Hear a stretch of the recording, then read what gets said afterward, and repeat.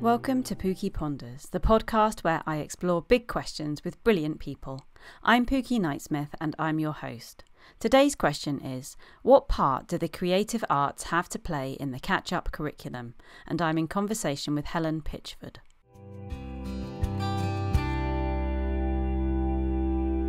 Hi, I'm Helen. I'm a play and creative arts therapist. I work mainly with secondary pupils across the West Midlands. But I also do some primary work and some adult work as well. And I'd quite like to do group work if I can, especially with families. And the question that we were going to discuss today, although we'll see where our conversation takes us, but was what part do the creative arts have to play in the catch-up curriculum? And there's loads to unpack there, but I'm particularly interested because you're doing this more creative kind of work with slightly older children, and lots of people I've spoken to have had great ideas about what do we do with little ones, but I'm interested in what does this look like for our secondary school age kids. So yeah, it'd be lovely to hear your kind of initial take on that. Yeah, absolutely. And it's nice to be asked about that, because I think a lot of the focus a lot of the time is on the little ones. And I'm not taking anything away from that because they're essential. That age group is crucial. But what I find in my line of work, you have so many kind of multi-sensory things that are worked and used with little ones, from infants into primary. And sadly, it gets to secondary and the curriculum changes quite quickly. And they're expected to almost be young adults in some places and in some schools. And I think people forget in terms of their development, child development, they're still children. They're still developing. Their brains are still developing. And for me, in my role, I still take a lot of things with me that people would ordinarily look at and think, oh my word, I wouldn't use that with a teenager. Gosh, they'd look at me and like screw their faces up and like, too cool for that. But I don't find it works like that. I find, again, people forget that a lot of the young people I work with, they have this brick wall, they have this facade, and people can be scared to go behind that. But actually, they're just vulnerable children. They're scared children, in teenage bodies. And they still like to do the things that some of the younger children do, but you can change the format of that to make it more age appropriate. So a lot of the young people I work with, they love painting and drawing, really sensory, creative things. And what I tend to find, sadly, again, in a lot of schools at the moment, they haven't always got the resources, or the focus is very much on maths, English, science, the key curriculum. And all the creative arts, whether it be drama, their art lessons, music, all of those things, the focus is taken away a bit because it's very much about exams and getting those exam results. And for young people to learn, they've got to feel safe. That is the priority. For them to learn, they've got to feel safe. And to enable them to feel safe, they need to be doing sensory, creative things to support that. And obviously it's, slightly more complex than that. But once you've got that young person and you're on a level with them and you do creative things with them, to see them relax and to see that brick wall come down is just beautiful, because they become different people and they will talk to you on a level with you that you don't get ordinarily. They respect you and they understand that you genuinely want to listen to them. You want to listen, you want to connect to them. So in secondary, I feel very, very privileged to be working in that area. A lot of people are frightened to work with teenagers. And to me, the ones that sometimes people find the toughest to work with are my favourites. They're the ones I'm like, yeah, come on then, give them to me. I want to work with them. Why is that? I think because, the saying goes, hurt people hurt people. And I think it's very easy for some people to kind of, I suppose we look at adults and our, fight, flight response, really. That's what I'm thinking about. We're all human beings. We all get triggered. And when you're in an environment, if I'm putting myself in the place of a teacher, perhaps, and they're challenged by a young person, they're challenging that teacher because deep down they're vulnerable, they're scared. But it doesn't come across like that. And it can come across as rude, intolerant. They don't want to learn, they don't want to engage. It's nothing to do with that. There's always a hidden story behind that. And I think that's when I feel quite privileged, because I, in my role, get to see that side. And some of the best teachers I get to work alongside and work with are those that are willing to kind of, they see that, they take that on board, and realise, yes, I've got my own responses, my own gut instincts to things. Things are going to trigger your own responses to get angry or frustrated. But sometimes when you take a step back and think, actually, they want to connect with you, what they're trying to do is have that connection with you. And what they're trying to do is communicate how they're really feeling. And if you give them time and patience, they're kind of testing those boundaries, and they will come back to you, and you can build a relationship with young people. How do you go about kind of beginning to kind of break down that wall and create an acceptability around these different ways of working with them? So you said that many people wouldn't think to go in with the paint or play with older kids. So presumably you've got to build up a bit of trust and make this feel okay. How do you do that? Definitely. Well, I think consistency is really important, to have that consistency all the time, and for them to know no matter what happens, you're always going to be there for them. So I think in terms of, if we were looking at a teaching role, I'd be looking, wouldn't matter what lesson I'm teaching, I'd be looking at making things more creative and more practical within those lessons. And I think, I mean, if you think as an adult, when we go and do training, there's nothing worse if you know you're on training for a day or a week and you're sat in front of a PowerPoint presentation for the whole day, you're thinking, oh my gosh, and you just know at some point your brain's going to switch off. But if you've got that teacher that's always there for them, that's willing to listen, and no matter what behaviours they throw at you, you're like, okay, it's okay, I'm going to stay here, I'm not going anywhere. And the activities you kind of bring, like, I'll give you an example.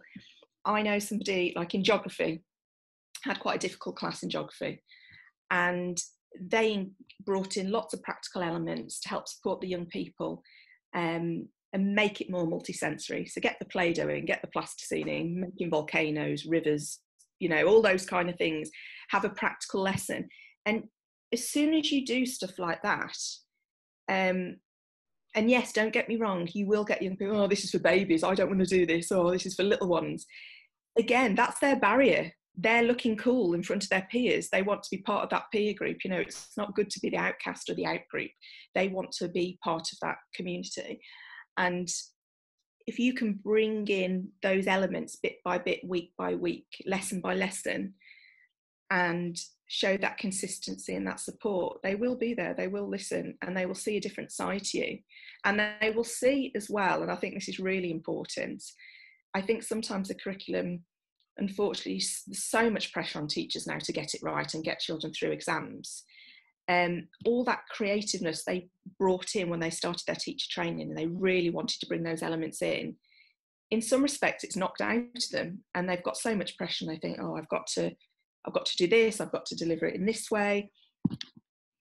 But once they get to know their pupils and they're in the class, there are things you can bring in, those elements that those young people will trust you, they will learn to trust you, and they say, actually, you're not quite like some of the other teachers, you're human. That's what they need to see sometimes, that human side.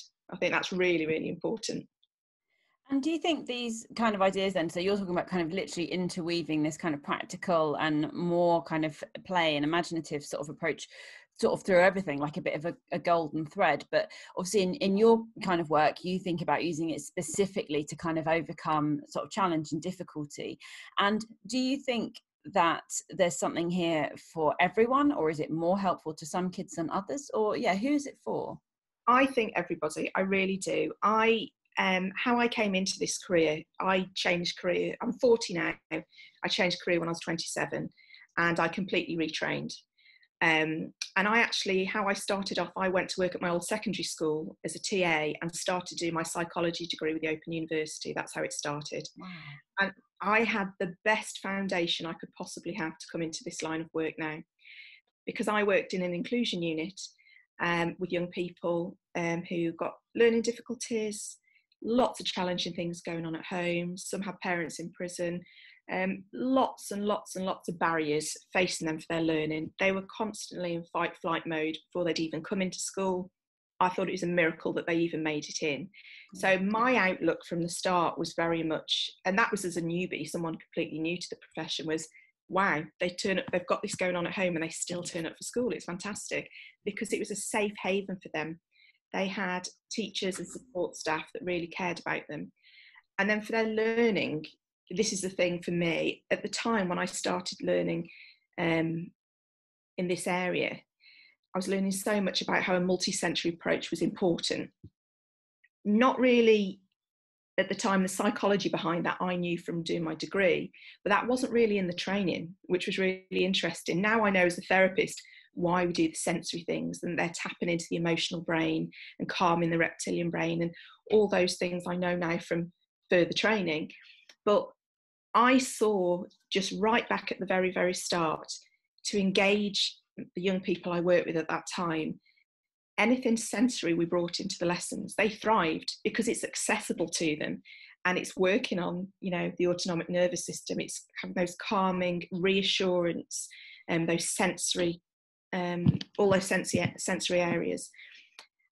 And then sometimes we'd have pupils come in that, bizarrely, it's the typical thing in inclusion units.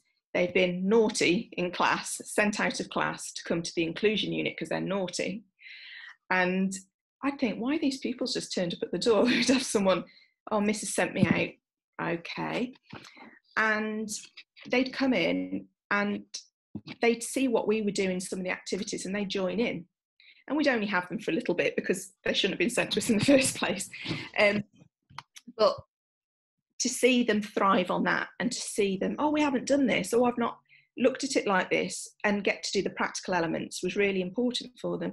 And then kind of to fast forward, really, in all my lines of work, when I've worked with young people, because I went on to work in housing and work with young homeless people and support them, and I've worked for the youth offending service as well. I think we forget that any young person, it doesn't matter, and this is adults as well, this is really, really relevant for adults, and I think we forget this. Somehow in society at the moment, I think we've lost, well, not lost, but maybe the importance has disappeared on looking after ourselves. What are those practical, natural, down-to-earth activities that we did as children that we loved to do, all the fun that we had? And as we go into, you know, teenage and adult years, the emphasis is kind of, got to leave school and get a job. You need to make money. You need to get a house. And it's all those practical things, and we lose that. And it's no surprise, like when we look at mental health and how that's, you know, deteriorating people, the pressures on people every day. And in the Western society, it's very much we work. And downtime is kind of, there's that hidden, I suppose, how to describe it. It's almost frowned upon sometimes. If you're having a rest, feel guilty. Oh, I shouldn't be doing this. I should be getting up and I should be doing some work. Oh, I've got a mountain of ironing to do. I should be doing that. And again, it's connecting with ourselves. It's telling ourselves that we're safe, we're okay, we respect ourselves, and we need some downtime. And that's why I'd say, going back to your question in terms of these activities for all pupils, it's relevant for all. It's relevant for everybody. And again, going a bit psychological now, but thinking about in terms of learning and how we learn, the cognitive brain, engaging the cognitive brain, we can't do that unless we feel safe. And we remember so much more as well in terms of psychology if we can add sensory elements to it. And, you know, in terms of therapy, therapeutic story writing, therapeutic stories are so powerful. The power of metaphor in lighting up all those areas within the brain, and the effect they have in therapy is very, very powerful. And that is exactly the same, you know, in schools with doing exams and tests and ways that we can memorize things. We remember them so much more if we can add color, sound, you know, all those different sensory elements to it to help retain that information, rather than, like I said at the beginning, sitting in front of that PowerPoint presentation and expected to just sit and take it all in. And I'm interested at the moment as well, thinking about how we support this current generation of children in the next stage of their schooling, because they have faced, you know, different challenges than their predecessors. And whilst I think we need to be careful, don't we, not to assume that everyone's experienced some kind of massive trauma. Actually, we have collectively all experienced something that we would never expected to have experienced. And many of our youngsters have had things like losing that kind of sense of identity and purpose because their exams have suddenly been snatched away, and that kind of thing. And I wondered what your thoughts were in terms of how can we, as a kind of, you know, slightly more universal approach, support youngsters who perhaps aren't, you know, deeply concerning to us, but who've experienced some kind of challenging and different stuff. What does that look like? Absolutely, absolutely. And this is what's so crucial. And the point you made there as well, you know, is absolutely spot on. The fact that people might look at me as a therapist and say, yes, but not all children have experienced that. You know, what about some people want to be in school, they want to learn, and, you know, for them having that stability is what they need. And I totally agree. I don't disagree with that at all. I think what we need to be aware of, exactly what you said, is that what's been happening over the past, you know, 4 or 5 months is so out of the ordinary for everybody. And on a subconscious level, whether we're aware of it or not, it does trigger your fight-flight response because all those norms have disappeared. So we're taking in everything around us, even the fact for children going to the shops, wearing masks, all those types of things, not being able to see their friends. Some people, you know, thinking of some children that they've been in families where they've had to self-isolate and for longer than other periods for the children. So every young person really needs to feel, my priority is for them to feel safe within school. And how does that look in school? What can we do to make those young people feel safe? And I think it's really important as staff for them to reflect on themselves. How are they as adults? How are they feeling? Tap in with themselves. And we can, something as simple as just being listened to.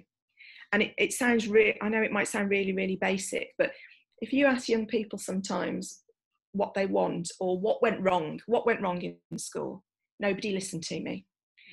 And you might speak to the adult in that situation and they'll say, we've given you time and time again, we have listened to you, we've done this, we've done that. But it's not the same. It's not the same as having that connection, and that's what they want, that connection. And I think in some schools, they've been doing a lot of restorative justice approach over the past few years. So building up conversations with young people, those rapports. And I really think we can bring that into schools from September onwards. So it might be in the morning if people are going to be in their bubbles. We can just start off a check-in with everybody. You know, that's really a simple thing to do. Just go around the class and have a little check-in if people want to speak. If they don't want to speak, perhaps they can't because they don't feel safe enough. Is there an activity they could do as a form, as a bubble? Something really simple where they're not even focusing on, you know, the coronavirus or things like that, that they can do a little activity where they're allowed to do some mindfulness drawing, you know, for 5 or 10 minutes. I know some teachers that do that in forms now. It's absolutely brilliant. They, you know, in the morning while they're doing the register, and again, I'm talking teens and primary here, they'll have like the little mindfulness, how you call them, you know, like the little doodle sheets that you can get like with patterns and different things. And they'll say to young people, if you want to come and help yourself, if you want to do that for 5 or 10 minutes, something so simple as that people might think, oh, that's ridiculous, that's not going to have any effect. It's like, trust me, it really, really will. It's just that moment to take that time out to help again engage the brain, ground that young person, make them feel safe. Little things like that work for everybody. There's some, and also one thing I was thinking about as well, like in a lot of, I recommend to a lot of teachers, and it is slightly more difficult in secondary, but form tutors can do this. It's like have a little sensory bag with little things as well, like sensory toys and things. What kind of things would be in a sensory bag? Well, I've got one here. Oh, yeah, I came prepared. This is my little bag. Now, granted, it's fully colourful, and as a therapist, this is my lookout. Yeah. So this is a very, anyone listening, this is a very bright bag with all different coloured spots all over it. It's yeah, my little spot bag. And again, I'm very aware there would be some teachers that would look at this and go, oh, that had never worked with my teenagers. Oh my God, trust me, it will. Yes, you might come up with, first of all, they might be thinking, oh, you know, they might say something, oh, what's that? I'm not a baby, blah, blah, blah. As soon as they see what's inside the bag, this changes everything. So like if I get some things out of the bag and describe, so for teenagers, I have like a Rubik's Cube. This is something actually I had as freebie when I worked for the Youth Offending Service and went to a conference, and I got, this has had so much wear, and it's so popular. And for some of the teenagers I work with that people would say that maybe more challenging, I think that's the word I'll use, put one of these in their hand and you've lost them. It's like having a mobile phone, it switches off. And often, again, you'll get teachers say, oh, they're not listening to me, they're playing with that thing again. No, they're taking it on board. They might be not acknowledging you or not giving you eye contact, which a lot of adults seem to think it's so important to have the eye contact. It's not. They're listening. They're taking things on board. It's fine. Just trust the process, very therapy thing. But yeah, things in there, sensory things in there. So we're thinking about, I have bubbles, again, associated with primary school kids. I love bubbles. Yeah, it's great, isn't it? Focusing the breathing. Imagine you've got a class of teenagers. They love these things. Yes, it can cause a bit of disruption sometimes. So think about maybe when you want to be using this, perhaps not in the middle of a class, I don't know, but get them to focus, to blow the bubbles and balance it. You know, what the teenagers tend to do more so than primary. I noticed with this one, you can blow, it's got lots of different holes to blow lots of bubbles at once, and they like to catch them. And again, they're calming the brain, they're focusing just on those things in that moment. And you can do it as a class activity, like popping them. I've got, is it this one? I've got like a prickly, spiky green kind of plastic ball with light that lights up as well. A lot of my young people with anxiety like this, and whether it be anxiety demonstrated where they're silent and don't say anything, or whether it be through anger and aggression, this, because thanks to spikes, you can really get some sensory activity from doing that. It's really important. I've got like a little teddy with a little heart. This is a little IKEA thing. I don't know if I should be promoting IKEA, but that's where that's from. Just, yeah, and like this again, a little squidgy. This is like a centipede or something, little squidgy centipede. And again, some people love this feel, some people can't stand it. And that's the thing, every young person will be different. They don't have to have learning difficulties or special needs or anything like that. Even adults, when I love working with parents, and they'll pick up a bag and have a look and they go, oh, I don't like that, and like throw it. And we have a laugh and bring some fun and some joy to it. And just, I think every class should have one of these, as backup really. So I recommend that. Obviously, in terms of COVID at the moment, there's a lot of things about disinfecting and how we're going to get around that, and I do understand that, so that is something to take into account. But there's no reason why you couldn't have something like that in class with a few different things, or each young person have something for themselves as well. Yeah, I was going to say, I've worked with young people before, and they've created like their own self-soothe kind of box or happy box, and put the things in them for themselves. But they're brilliant. They're the best, I think, as well, because you're really incorporating, again, you're sending a really powerful message to that young person. I trust you. I believe in what you're doing. I know that you've got the skills to support yourself. You can do this. And I think this is something really important as well, that we send the message that every young person has got the ability, exactly what you're saying there, the self-soothe, the empowerment to do what they want to do. And sometimes they have that knocked down to them, or because they compare themselves to other students that might be very academic, they think because they're not academic that they're stupid or dumb.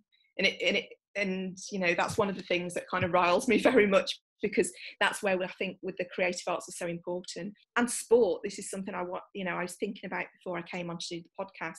There are so many subjects in school, and I like technology, cooking, think of all the baking and the dough and like all the different things. And I think, well, I was going to say something really old-fashioned then, like woodwork and things. I don't call them that at school, but all those subjects are so important in school. They're so important for young people, for their self-esteem, and to show that they can do whatever they put their mind to.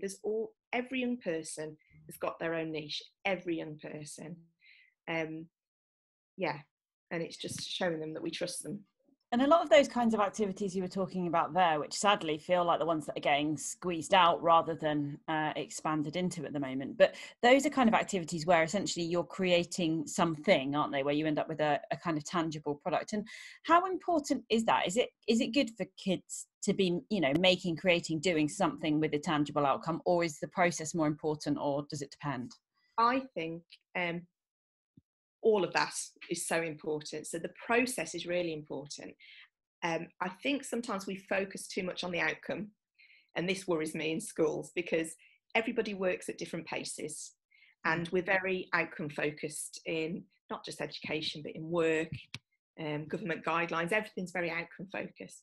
The process is so important excuse me, to get that young person just to have a go at something that maybe they thought they couldn't do. And it doesn't matter, say they're making something at like some kind of craft or something and they don't finish it. The focus shouldn't be that, oh dear, well, like little Johnny's not finished it, he's not working hard enough. That's rubbish. They've got stuck into something that maybe they would never have done before if you hadn't have supported them. And this is the beauty, I think, of working in education as well, to support those young people. You've got a gift. Even if you've had the stuffing knocked out of you as a teacher because of all the pressure, you really have a gift to support those young people and instill that they have the power to do whatever they want to do. They really, really do. You can make such a difference with just those kind, calming words, joking, whatever your banter is. It's every teacher's got their own unique skill. And yes, in terms of the process, if they get to the end of, say, I don't know, even in baking, cooking, whatever it is, if they finish at the end and they make something, that's brilliant. But again, I think there's so much sometimes focus on the end, it not looking perfect. And a lot of young people, this is the thing now, to them, it's got to look perfect. There's so much anxiety around that. It's got to, if it doesn't, got to throw it, get rid of it. And in therapy, I kind of walk people through that process, that they do what they need to do. If they don't finish it, they don't finish it, because that's where they need to be in that moment. And that's exactly the same in education. All children at different levels, they're at different stages in their process. And for them to just be getting stuck in and having a go at something is really, really powerful, really, really meaningful. And we shouldn't dismiss that. I shouldn't dismiss it at all. It's quite a different set of skills as well, isn't it, that perhaps we don't always sort of tap into. I found that personally, when I was a patient at the Maudsley a couple of years ago while I was in recovery from eating disorder, then one of the most powerful things for me there was pottery. So I had regular pottery. And at the beginning, I was really not up for this because I'd not done any art for years and years and years. And I was terrified, to be quite honest. And I'd had the stuffing knocked out of me and it was really hard. But the lady who ran it, the occupational therapist, was A, just a really inspiring artist. But B, she just allowed you to create. And it was about the process. And actually, I created some really fun stuff. But a really interesting thing that happened for me during the process was that when I first arrived, like the room was full of other people's pottery that they'd finished and never come to go. And I said, why would they not come and get it? And she said, people aren't so worried about what they end up with. It's more about the doing. And I remember at the time thinking, oh, well, I won't be like that because it will be about what I make. And hopefully I'll make something I'm proud of, perhaps. And, that was very much what I thought. And actually, in the end, I left dozens of pieces behind that I never went back for because they didn't matter. It didn't matter at all. And that is what you said there is just so beautiful, because that is exactly it. And that in life that's life, working through our process. That's exactly the same in life. It's not just a therapy thing. We learn things in life, we go back to things in later life, things evolve, things change. And absolutely, clay is such a powerful medium to use. And I see that so much, what you said, with my young people. When I'm doing group workshops, if I'm working with a young person that I've only recently met, they're terrified sometimes to do anything, and they will sit there for a while and won't do it. They won't touch it because they've been told they're rubbish, or it's, oh, you're rubbish at that, what's that look like? And I try as much as possible to get the message across. You are not in an art lesson now. This is not about technique. This is about you and your process and you doing something for yourself. And once they learn to trust me, and after a few times, some of the things that they create, wow, they're actually fantastic. And some of the art that some of my teenagers have produced, and I say, do you do art in school? No, I wasn't allowed. And I said, why? I got kicked out for messing about. And I said, okay. And they're fantastic. And I kind of, shouldn't really do this, but try and plant the seed to say, listen, in later life, if you want to go back to art, go back to art, because actually what you've created is something very, very beautiful. You might not realise it. And some of the stuff that comes out can be quite dark. And again, they it's because it's felt. What's on the paper is that felt sense, like with the clay. What's happening with the clay is connecting internally on an unconscious level. We're working through those processes, and that's so important. It's so important to just be able to do something correct. Doesn't matter what it looks like. And I think as well, like in teaching mode, it's very much you kind of train to support that young person through and show them pointers. So maybe you could just say in art, shade a bit more here or do a bit more there. In my perspective, and I know I'm coming from a therapy perspective, but in terms of health and well-being, it's not about that. It's about just getting stuck in, having a go and working through your own process. It's really powerful.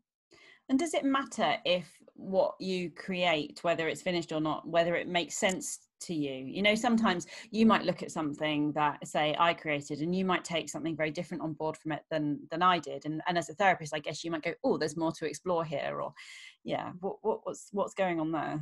I love that, because you're all, when you do your therapy training, you're always taught, you know, it's whoever you're working with, the client you're working with, it's part of their process. And I always say that, you know, you shouldn't be interpreting too much because it is that person's process. You can never 100% know what the person's feeling or thinking. And in therapy, yes, you can learn techniques and tools to kind of support that person to kind of work through it and release what they need to release. But I'll see things in therapy and I'll look at it and I think, and it's kind of like that gut instinct, that connection. I kind of look at it and I think, there's something more going on here. I get used to seeing shapes and different things that kind of, different shapes, different colours, how things are proportioned, where they're put, different things like that. And as a therapist, you'll pick up on that, but you shouldn't really be pointing them out. It should be for that person to work through their process. And what I would strongly say in terms, if we're thinking about education and supporting people and doing creative things, you don't need to say at the end of it, oh, look, you've done that there. Oh, look, that's there. You know, leave it. If the young person wants to talk to you about it, that's brilliant. That's great. That's fine. But it doesn't need to be done. It's okay. It's really important to follow the lead of the young person, follow the lead of the client. What do they want? What's that connection? And trust in your gut instinct. What's your gut instinct? I've been in schools where I've worked with a young person in therapy, and the young persons want to show a teacher what they've done. And what I will always say to them is, if you want to do that, that's fine, and I'll support you in doing that. We'll go and see Mrs. So-and-so or Mr. So-and-so. Just bear in mind, they might not understand what we've been doing, so they might pass comment on what you've done. And that does happen. And it's just, I remember going to see an assistant head once with a young person, what they created. And what they created was in relation to a film that they'd seen. And this film was very powerful to them. And the assistant head didn't need to know why it was powerful or what meaning it had. But this young person was so proud of what they'd made, because there'd been no judgment in that therapy, that they wanted to go and take and show. And I had my fingers crossed thinking, please, please, please do not point out what's gone wrong or what doesn't, you know, in your opinion. And luckily he was very good and kind of praised the young person and just kind of praised him, congratulated him for what he'd done, and didn't, you know, say anything but sometimes you'll go and see teachers and they'll go, oh, that's great, but you know, you could have done a bit of extra there. And I'm thinking, no, please don't say that. Please don't say that. I wouldn't say that in therapy, you know, I wouldn't do that at all. It's about the young person recognising those feelings, their own process, being proud of their achievements, and not needing, you know, to get through life. We all like a bit of recognition, but to be able to trust yourself and your own achievements and be proud of what you've done yourself, that's the most important thing. And it's a privilege to be there to support them. And how do we marry that up with enabling a child to feel kind of genuinely heard? Because you talked about how many young people felt that they didn't get listened to. And I feel that there's something about the way, perhaps when someone has created something or been involved in something where they've gone on a bit of a journey, I guess, that the way we respond there would very much either make them feel heard or not, depending on kind of how we respond. Yes, yeah, definitely. And I think all too often, in terms of, again, not necessarily education, could be different things, but there's always that power dynamic between the adult and the young person, very much so. And I think sometimes in education, there's perhaps a bit of fear from, you know, the adult in that situation, that we must be too friendly, we must be too familiar, we mustn't be, you know, we've got to keep our barriers, and that's very, very true. You know, barriers are really important. They let the young people know where they are and they're safe, but also they don't want to see a robot, they want to see a human being. So that's something really important to keep on board. And when you're connecting with those young people, you can be human, you can be human, you can have that, you can have that banter and that connection with them. And it's about really tuning into that young person. What are they doing? What are they trying to say to you? You know, that young person that might stay behind in class, be the last person to pack away in class every lesson. What are they doing there? What's going on there? And in that mindset, you might be thinking, oh God, I've got to get to my next lesson, or I've got to quickly go and get a cup of coffee before I'm teaching next, because, you know, I'm gasping for a drink and things like that. But it's little things like that that sometimes I think we miss out on, because we've got so much going on in our own worlds, that it's noticing those key things that the young people are trying to communicate to us. Sometimes things that they get told off for, you know, like young person I had once used to get told off for how slow he was taking his pencil case out of his bag and doing things. And there were some learning difficulties around that. However, for him, it was more about that connection, for someone to notice him. That's what it was more about, to notice, this is me, this is what I'm doing, this is a connection. So for some of the teachers, it was, oh gosh, every lesson he takes ages to get his pencil case out. We can't start the lesson until, you know, so-and-so's done this. And I used to say, maybe, you know, if you had a chat with him, or if you spoke to him about it, well, no, he's just being blah, blah, blah, you know, it was the usual thing, kind of derogatory thing. And I think, and I kind of reflect on that and say to them, just reflect on what that young person's doing, how they're trying to connect with you. That's what it is. It's a connection. They're trying to connect with you. They're not deliberately trying to be, you know, naughty in class and kicking up a fuss. They might be really anxious about that lesson, and that's what they're trying to communicate. I'm really scared. I'm sat in this lesson. I'm really anxious. If I'm as slow as possible, and the lesson won't start for ages, I don't have to do as much work. And this is the thing. So it's little things like that that would de-escalate a situation that we tune into, and kind of flip things to listen to that young person in a different way. Listening's not just about, you know, that verbal communication. It's very much about noticing the body language, noticing the behaviour patterns, noticing what's going on with their work. What are they struggling with their work? Are there topics that they can't engage in? Why can't they engage in those topics? What's happening for that young person? All these little things are like little markers, really, that I think we should be looking out for, to allow those young people to feel listened to and heard, really. So being more curious always seems to come up at the moment, is being curious. Yeah, and honestly, the response you get from that young person just from being curious,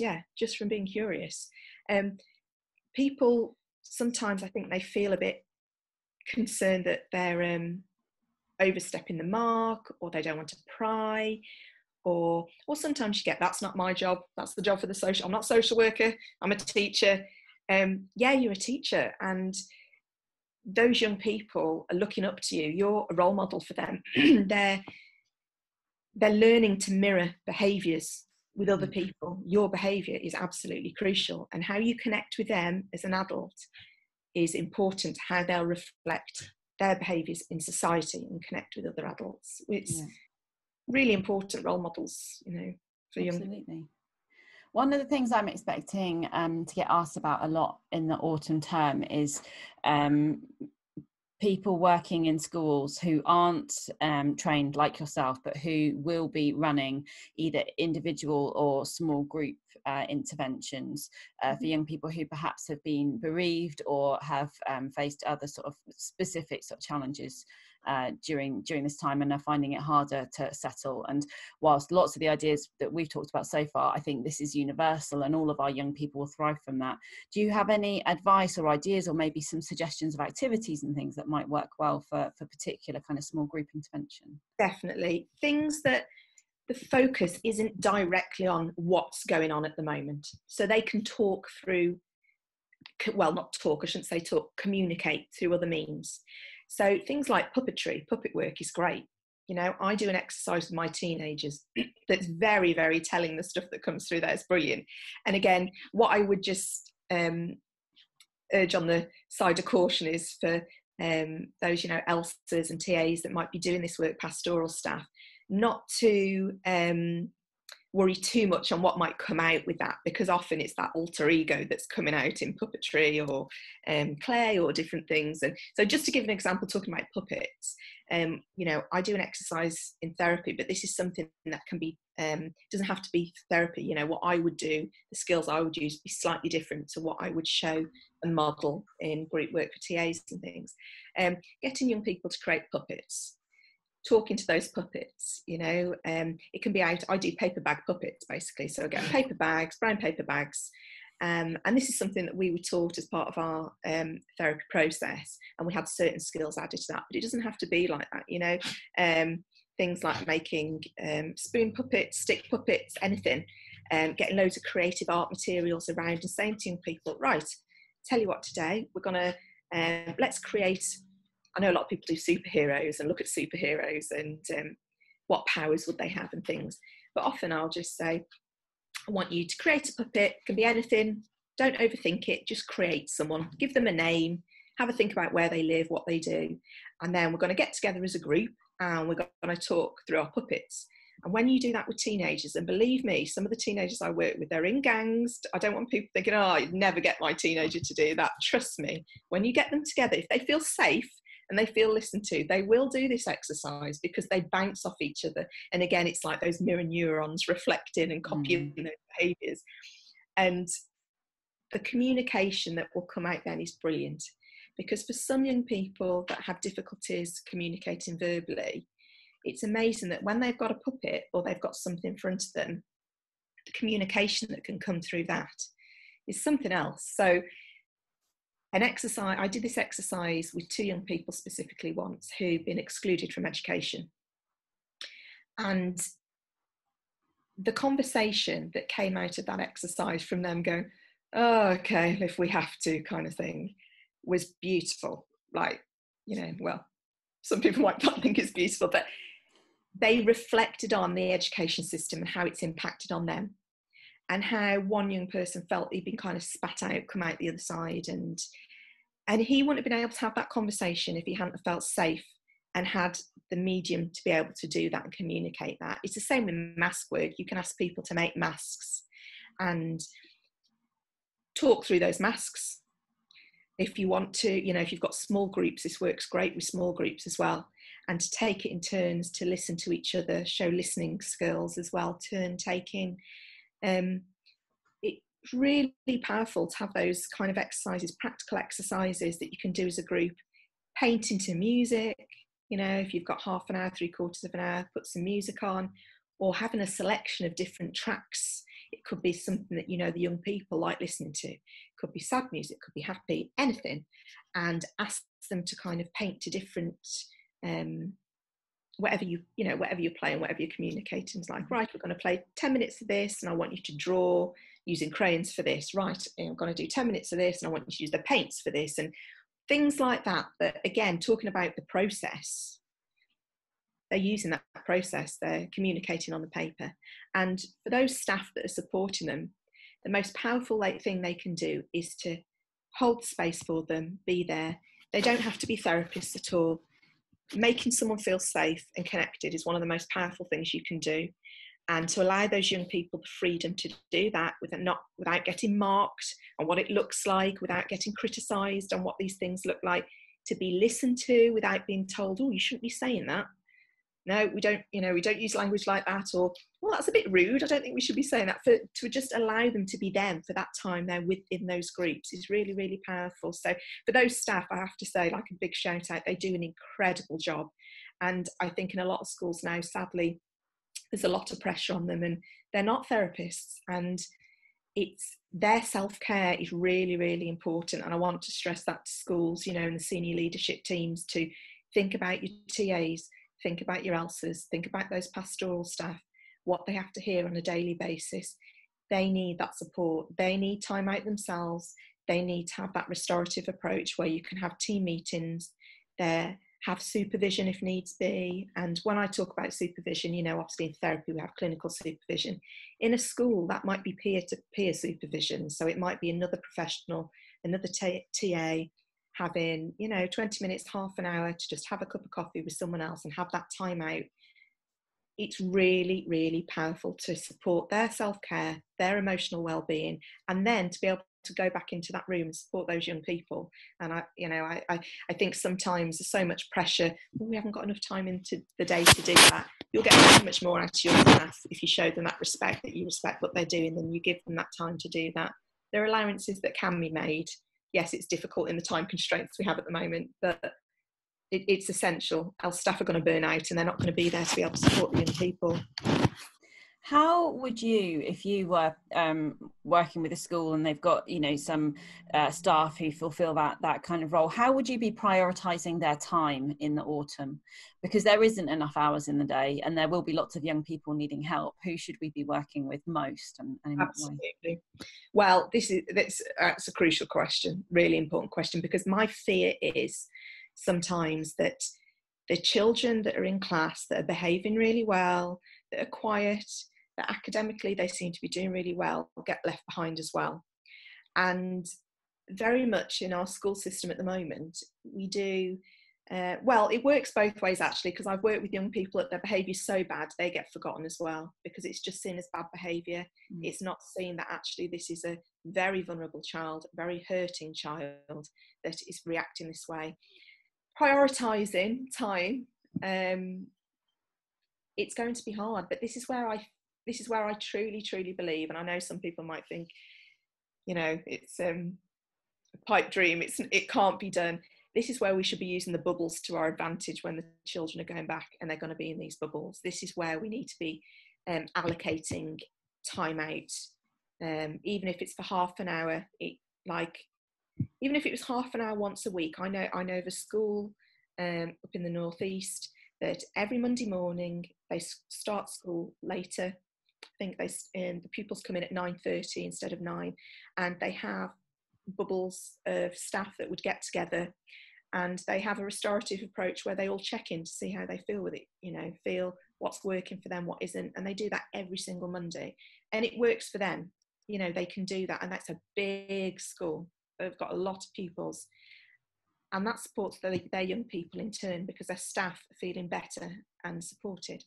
And so in the bubbles, thinking about the bubbles, how do we prioritise our young people? We should be thinking that every young person is a priority. I really do think that, and that we should be treating people, acknowledging that every young person may need help, they may need support, and to be open and accessible for them. And then when we've got young people that, they might need extra support, they might have had tragedy in their life, specific learning difficulties, some of the most vulnerable young children, I would then look at having group sessions for those young people if you can, even if it's once a week. Having a lunchtime club, there's a lot of schools doing lunchtime clubs, and again, it's using those bubbles to advantage. I would say if you're going to have young people in the same class all day, or in the same room all day, or they move around to not very many rooms, they're going to be going out of their mind, as are the teachers, climbing the walls. So we're going to be needing activities in those classrooms for time out, and this is where I would really recommend things like having board games in there, children to have time out at lunchtime, break time, have practical things in there, pens, paper if people want to doodle, have things like, the mindfulness, colouring books, things like that. Allow people to have time out if they want to listen to music. If that's a possibility, can they do that? Is it possible to have, something like drums, musical instruments, anything like that. People can be as creative as they want or make it as simple as possible. I think let's not underestimate what resources we have, what we're able to use. It doesn't have to be big, extravagant things with lots of money. That schools haven't got the money to do that. That's not realistic. We have to use what resources we've got at the moment. Yeah, and you know, if it's possible for the after school clubs as well, things like, I don't know if schools will be doing that in September. I'm hearing different things from different schools at the moment, what time school's going to be finishing. But again, can we do something there where if people want to stay behind and have that extra support, can they go and see someone to talk to? Is there someone they can check in with at break time, lunchtime, those types of things? And I'm not sure if that's answered the question, but it's quite a big thing to answer. But no, it's huge, and I'm not sure that there is a kind of one size fits all solution, but it sounds like from what you're saying that you're thinking that we need to be thinking about every child and make sure no one gets left behind. Yeah, absolutely. I think I hear quite a lot that, you know, you'll get a young person said, oh, they've been absolutely fine, year 7, year 8, year 9, didn't hear a peep out of them. And then year 10, they've exploded and the hormones have kicked in. But actually, when I see them in therapy and you unpick what's happening, actually there was a hell of a lot happening for that young person way before. It just wasn't spotted because they're behaving so well. Because sometimes through fear, they're sat there in fear because they don't feel safe. And it gets to a point that they can't hold that in anymore. And as they get older, then it does explode. So yeah, it's one of the things I teach people often is that sometimes when we create a safer environment for our young people, we see their behaviour apparently worsen before things improve, and that we shouldn't be disheartened by that. But I always know that when I'm teaching that, there might be 90% of the room who's coming with me and 10% going, well, I'm not doing that then. Absolutely, I totally agree. Exactly. It's you get sometimes, it's so funny because in therapy, when someone's referred to therapy, it's kind of people think, oh, it's the magic wand. They forget that it's a process. Like any adult going through life, it's a process. And let's, you know, when we're thinking about the brain, we know more about the brain now than we did before in neuroscience. And looking at thinking, and when people get into their 20s, the brain isn't kind of settling down and having those things fixed until then. So you'll get people referred to therapy and they'll say, oh, well, I thought his behaviour would be getting better, not worse. And I'm saying, well, this young person, just remember, for the first time in their life, they're having someone that might be listening to them or allowing them to be who they need to be, and you're releasing that process. So yes, unfortunately, sometimes you'll see things in school, and yeah, you're absolutely right. I think it's teaching staff as well. I think, oh, we've been doing this and this has been happening, and oh, he's been a bit more cheeky, or he's a bit more confident. I'm saying he all the time, and that's, you know, it works both ways, he, she, but and I said, yeah, because they're finding their feet, they're finding their voice, and just ride with it, just go with it. Your reaction is so crucial. How you react to that person when they react like that to you will be the difference to whether it escalates or de-escalates. And this is really important to remember. And yeah, you're absolutely right. You'll get the majority of staff that might be, yeah, we can do that. Yeah, let's do that. And you might get that small minority. No, that's you know, and that's understandable. And sometimes that's about their own process, where they are in life and what's going on for them right now, and that they can't cope with that, and they might be under too much pressure. So, you know, there's a lot of compassion out there for teaching staff at the moment. And I know very easy for them. Oh, it's easy for me to say, you're the therapist coming into school. We're the ones that are with them like 24/7 doing this. And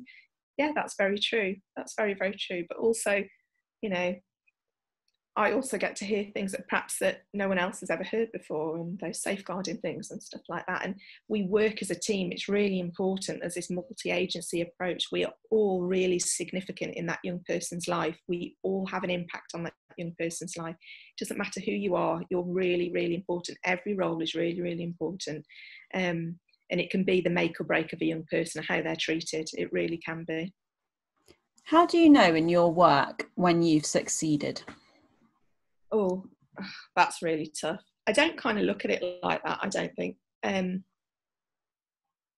Because no, I don't think I look at it like that. I think I really truly believe that, well, it depends. It depends whether you've got a long-term client or a short-term client, I suppose, and what their needs are.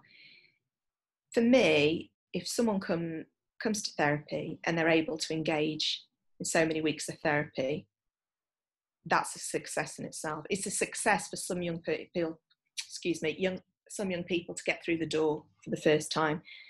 That's terrifying as an adult. I think we forget that as adults sometimes, when we refer young people to therapy or to a counsellor, or you're expecting a young person to sit in a room with someone they've never met. And especially in counselling, when you think about counselling and, we'll refer them for the counselling. That's what they need. They need counselling. And I think, well, have you asked that young person what they actually want? Do they feel comfortable doing that? And they might go and sit in that room and not feel very comfortable with that adult. That adult might trigger things for them. They might remind them of people in their life that have done harm to them. And I think it's really important to have that connection, to be able to try and have that conversation with a young person if possible. Do they want actually referring for therapy? Do they want that? And in terms of successes, it's often seen as a failure if they don't engage in therapy or engage in counselling, whatever. I think the beauty of therapy is children and young people and adults, they don't have to talk if they don't want to, because the whole point of therapy is working on a somatic process, exactly how you discussed about the clay. It's releasing those emotions through those mediums, through those artistic mediums, through movement, through dance, through all those rhythmic things, those rhythmic patterns that have an impact on the emotions and soothing and calming the brain. It's really, really important. So we don't often get to see what would be classed as kind of a success, so to speak, because you might plant the seed for a young person who's 12 or 13, and they're not ready to engage in the process until they get into adulthood. But they'll look back, and I say this to teachers and TAs all the time, you might think you've been unsuccessful with a young person because they failed their exam, they failed their test, they won't turn up for class anymore. It's not that at all. They're not there in their process. This is life. Life's so much bigger than that. It might be, though, they'll get to 26 and look back and remember you as that person that trusted them and believed in them, and then they want to get help, and then they want to get support. So a success for me is something as simple as walking through that door.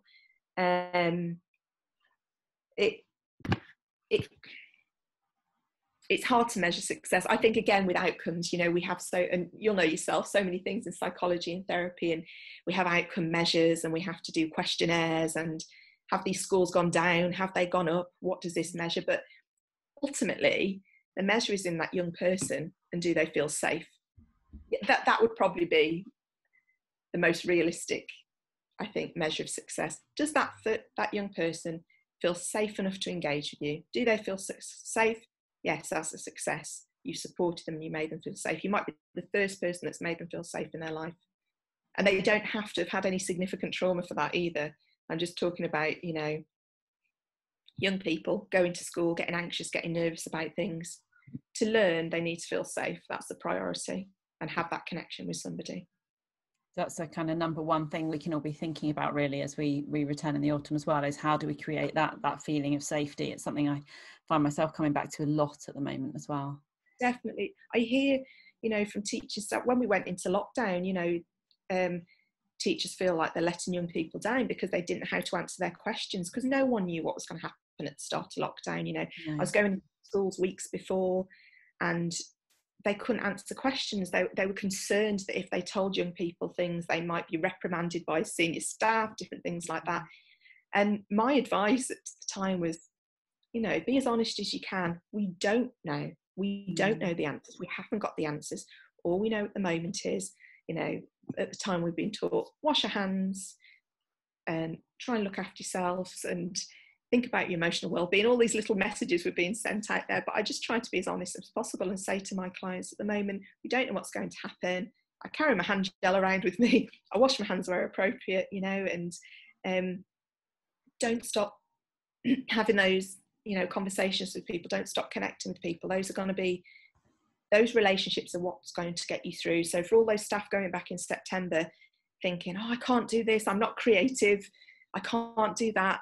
Honestly, a smile is, speaks volumes to a young person. You're sending a message, feel safe. And if you're not feeling safe, yourself, it's okay to, don't feel that you can't say to a young person, oh, well, you know, I'm feeling a bit out of sorts myself today, but we're going to get through it. We can do this together.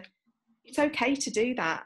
People see, you know, young people see through the masks. Yeah. They see through the false, you know, exterior sometimes. And we all, you know, every one of us puts on a mask. I put on a mask if I'm not feeling great. You know, I think I leave the house and like, come on, we can do this today. But there have been times I've had to say to young people, please bear with me. I'm just having a bit of a tough day. I am here for you. You know, we're going to get through it. And then things have worked out. It's been great because I thought, oh, please not lie to me. Yes. So it's honesty. I think there's quite a lot to be said for being a little more authentic, and obviously we have to tread that line really carefully when we're working with young people, and they need to know that they are safe. Yes. And sometimes them feeling safe looks like us, you know, holding it together, doesn't it? Yeah, But absolutely, yeah. yeah. What thought would you like to leave people with? What would you like to close with? I would just like to say, trust in your own ability.